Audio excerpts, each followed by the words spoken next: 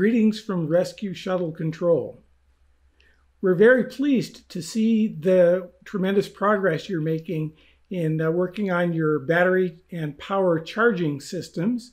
You've been doing a great job of both collecting data and controlling circuits using the logic in your Hero board. Today we're going to continue with that. You'll recall that in our last session we concentrated quite a bit on sending information through the serial monitor. And today we'll shift gears a little bit and return to the subject of communicating information through the light emitting diodes, the LEDs. We have a little twist in that today, and I'll begin today's session by introducing you to a new component.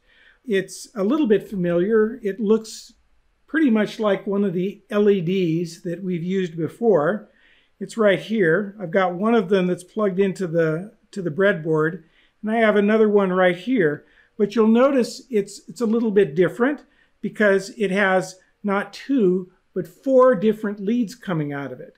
And the reason for this is that this is a three-color LED, or also known as an RGB LED. R, G, and B standing for the three colors, red, green, and blue. By simultaneously turning the red, green, and blue components on, one can create custom colors of different shades. And we'll see soon how that works. What we're going to first concentrate on here is how to correctly hook up the RGB light emitting diode in order to separately control the three color emission channels. If you look carefully at the LED that I have here on display at the bottom of the breadboard, you'll notice something about the leads. One of them, in this case the second one from the top, is just a little bit longer than the others. That's a special lead because that's the lead that will be the ground in our circuit. So we will connect that long lead to ground, and each of the three shorter leads will be supplied by our 5-volt supply that will need to be on in order to turn that color of light on. So you'll see up above on the breadboard how we've wired this up in order to achieve that result. You'll notice that the second lead from the top, which should be the ground, is connected in our breadboard to row number 4 on the breadboard. And row number 4 is connected by this white wire to the ground terminal on the Hero. Now, each of the other three leads is connected by a color-coded wire to a pin on the Hero. So you'll notice that the uppermost lead here is the red LED, and that's connected to a pin on the Hero. This green wire corresponds to the green LED, and it's connected to a pin, and the blue wire is connected to yet a third pin. Now, we're going to use those pins to turn those LEDs on and off in just a little while.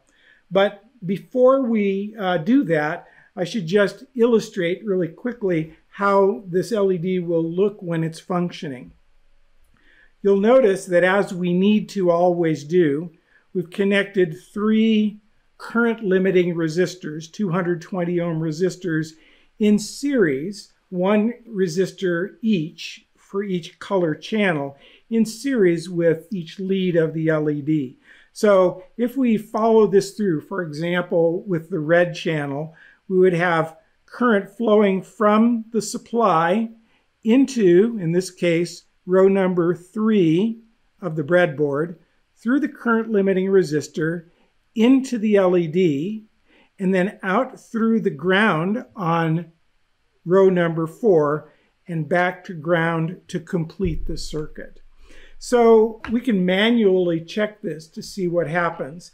If I temporarily unplug the red lead here, leading into the red channel of the LED, and plug it into a steady 5-volt source, which I have provided right here on the red column on the breadboard, just so it would be handy to have.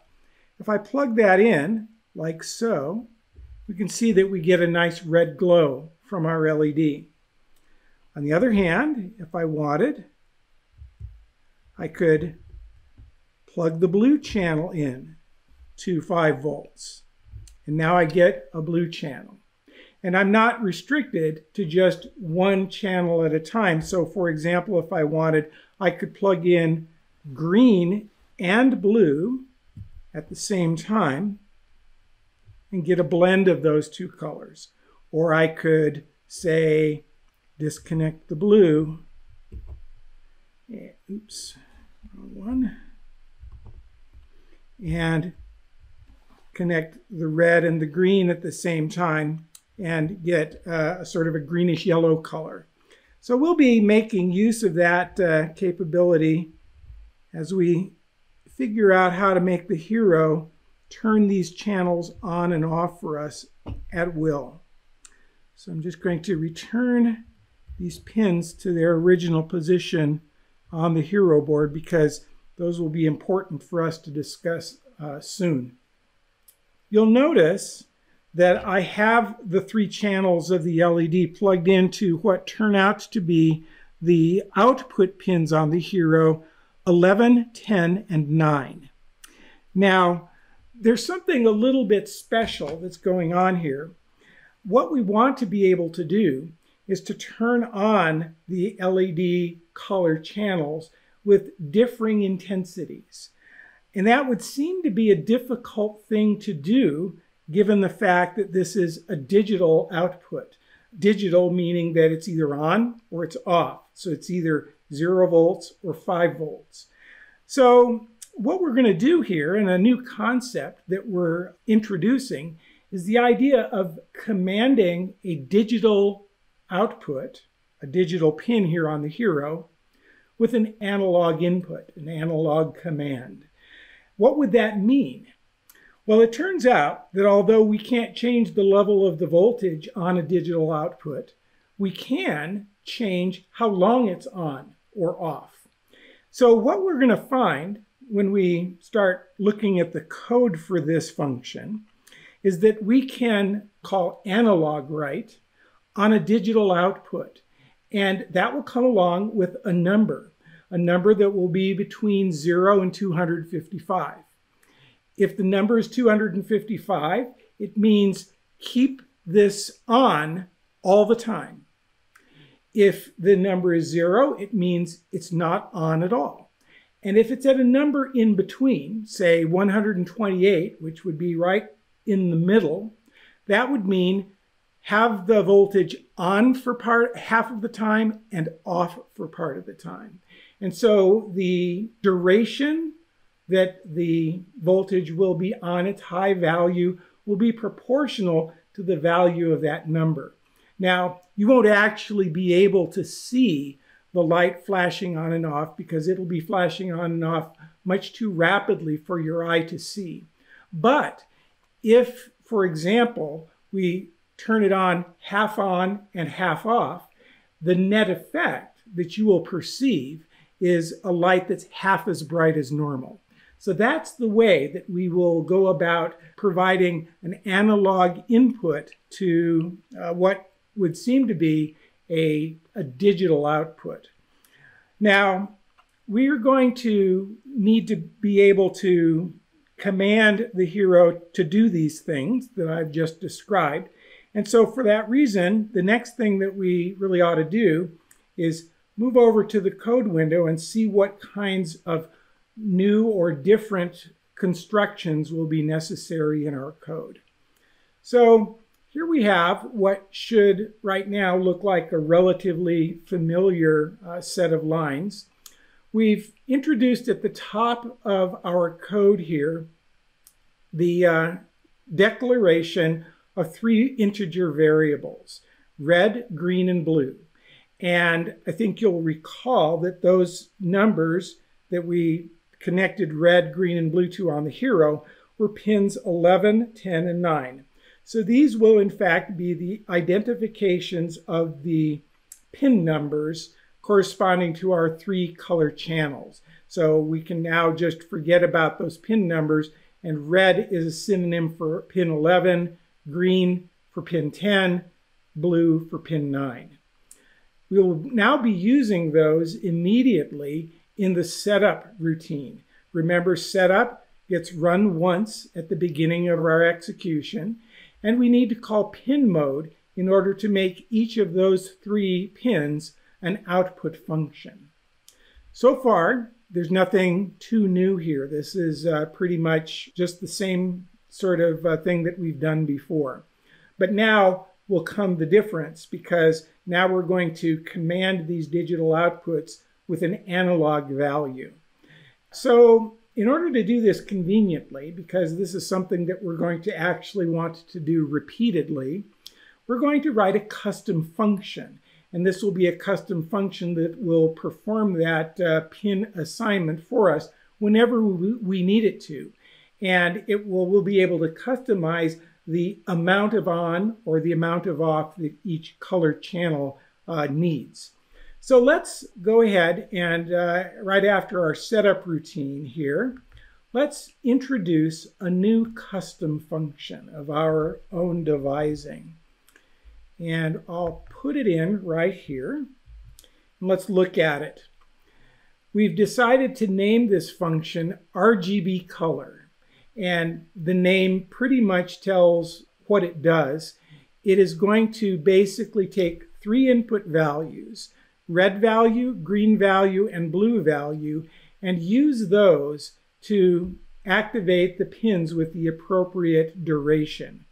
By the way, I'll just mention something that I should have mentioned a little bit earlier, and that is that this technique of taking a digital output and turning it on and off for a specified period of time has a name, and it's called pulse width modulation, or for short, PWM. So that's what we're referring to here in our comment when we say that this is a custom function to set the 3 pulse width modulated color channels to any given mixture.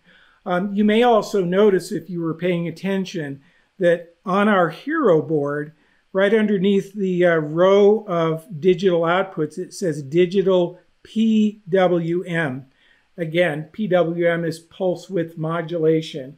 And so that is a little reminder to us that we can modulate the length of time that these digital outputs are on. So, what does our Rgb color function actually do? It does a very simple thing. It calls analog write 3 times. Once for each of the 3 pins, red, green, and blue. Remember, those are just synonyms for 11, 10, and 9. And the second argument of each of these calls of analog write is just the desired number between 0 and 255 that we would like to have that channel be on.